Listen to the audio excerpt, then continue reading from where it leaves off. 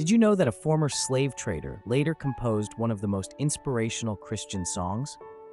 John Newton, an Englishman born in 1725, was involved in the Atlantic slave trade.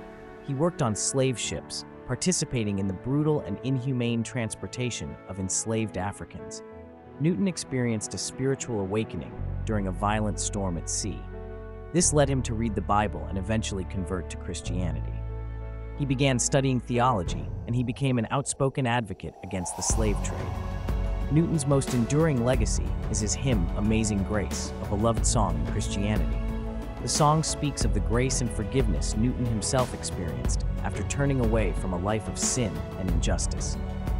Its words reflect an understanding of God's love and mercy, despite human failings and sins, making it a powerful symbol of hope and redemption for many, even to this day.